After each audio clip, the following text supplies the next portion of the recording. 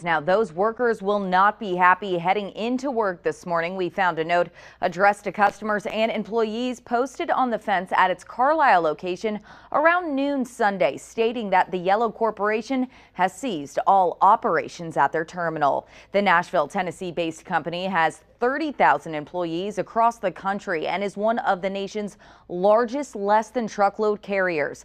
As of late March, Yellow had an outstanding debt of about $1.5 billion. The debt includes a $700 million pandemic-era loan from the government and other bills the company has racked up over time. Last week, an investor's note from financial service firm Stephens estimated that Yellow could now be burning between $9 million and $10 million each day back in June, estimating that number has just been climbing higher through July. Now, Allie James, to put things in perspective, it is estimated that back in 2022, Yellow handled an average of 49,000 shipments per day.